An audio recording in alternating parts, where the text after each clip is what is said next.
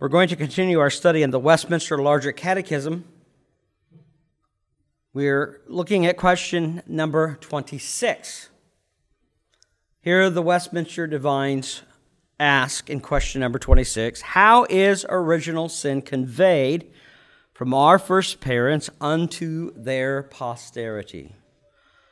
And the divines answered, original sin is conveyed from our first parents unto their posterity by natural generation, so as all that proceed from them in that way are conceived and born in sin. Now, as we come to question number 26, we turn our attention, of course, again back to that issue of original sin and how it has affected the human race. Now, this is a very important doctrine. It's on the very nature of sin itself. It's on the nature of how it has been conveyed to us. And eventually it's going to lead us to see, because of the very essence of its conveyance and how that it places one in bondage, there comes a need of necessity for redemption to be something outside of man, not from within. Sin turns man against God. So we have this important doctrine of original sin, that all men are born in sin. We've seen that in Psalm 51:5. Behold, I was brought forth in iniquity, and in sin my mother conceived me. We see it also written in Job 15:14. What is man that he could be pure? And he who is born of a woman, that he could be righteous. We are not born righteous. We are born of woman, and from that natural generation, we are therefore conceived and born into sin. And in John 3:6, that which is born of the flesh is flesh, and that which is born of the Spirit is spirit. Now, the doctrine of original sin is based on the fact that Adam was, of course, the first man who was created. And with his wife, Eve, all mankind, as their posterity, who are our ancestors, have fallen into the same condemnation of the transgression they took in the garden. We've spoken quite a bit about that. Now, this is referred to as natural relationship. That is to say, we have a natural relationship to Adam and Eve because they are the first couple. They are our ancestors. If you will, if you want to extend it through how many generations it would be after all these years, they are, in essence, your grandparents. They are the foundation for all living men and women. So that is the first relationship that they have and that we have with them. It is a natural relationship. We come from them, generation after generation after generation. The second relationship that we need to consider is based on the principle that Adam was our federal covenant head. And in the covenant of life that God had given to him in the garden, his actions is representative of all his posterity. This representation as federal head conveyed the forensic violation of God's law upon every one of his children. And they are considered guilty of the trespass, even though they did not sin in the same way that Adam sinned. Nevertheless, they are held accountable for his transgression. Listen to what the Apostle Paul writes in Romans 5:12-15. Therefore, just as through one man sin entered the world, referring to Adam, the first Adam, and death through sin, that's the result, and thus death spread where? To all men. All men are affected by the consequence of Adam's first transgression, because all sinned. For until the law, sin was in the world. But sin is not imputed where there is no law. Nevertheless, death reigned from Adam to Moses, even over those who had not sinned according to the likeness of the transgression of Adam, who is a type of him, Christ, who is to come. Now the guilt of Adam's transgression in the garden has clearly been imputed to all of his posterity, all except for Christ. This first sin, as we noted, was forensic. That means it's legal. It's a judicial sin, and the penalty is judicial for the violation of the covenant of life or works that God had placed him in the garden.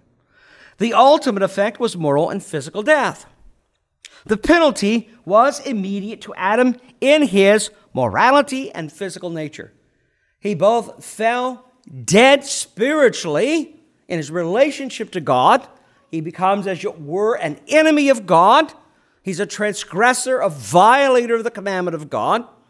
And he physically begins to die. He cannot stop that process. As a matter of fact, the process is never reversed. Even in redemption, the reminder of death is the result of the original transgression. But the promise to us who believe is a resurrection of life. That is, back from the dead bodily. It is on this basis of this first sin and its forensic nature thereof in which all men are born into this world. They are born with the guilt of Adam's original sin, and it is reckoned or imputed as it is reckoned or imputed to him. The Holy Spirit having been withdrawn, Adam is said to be both morally and physically dead, as well as his future generations. The sinful nature is not transmitted, though, by mechanisms of biological heredity or physical characteristics from generation to generation. That's not what we mean. Sin is a spiritual fact, not a bodily property or characteristic. If original sin were transmitted from parent to child by biological heredity, we would receive it from our immediate parents rather than our first parents. If it was biological in nature, then our children would be regenerated at conception if the parents were Christians. It simply cannot be. That is not the case of salvation. So we're not talking about a biological or mechanistic type of transmission. It is a state in which Adam has been condemned, and all of his children will be born under that condemnation with a conscience that recognizes its guilt and that he is an enemy of God. And judgment is about to be served upon him unless he can escape such judgment, which cannot come from within, but such only through the revelation of God, where he specially reveals that redemption comes through his provision, the second Adam, Jesus Christ, for salvation. Well, let me simply say in conclusion, man has no choice in the matter of his sinful state. He's born into it. It's already been decided. Adam fell in the garden. He is the transgressor. It is from him, an original sin, that we are made sinners. Conceived in iniquity, we are born into this world, into the bondage of sin. It was decided for us in the garden when our first ancestors transgressed the commandment of God, not to eat. From thenceforth, man has been at enmity with God.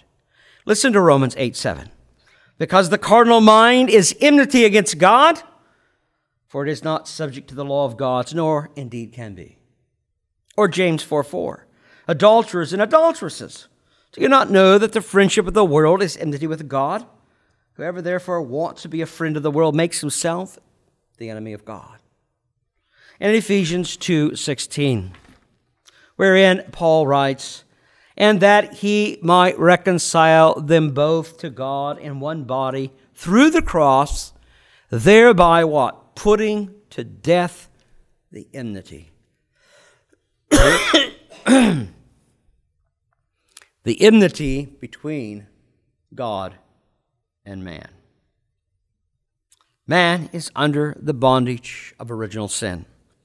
It needs to be freed from its effect upon his life, but he cannot escape the bondage to which he was born into through acts of his own volition, through his own determination, through an act of his will, as it were.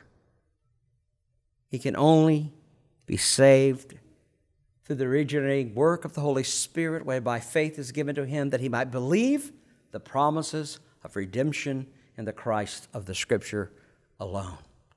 That's the basis of his salvation. It is not how great I are, but how great God is in saving us.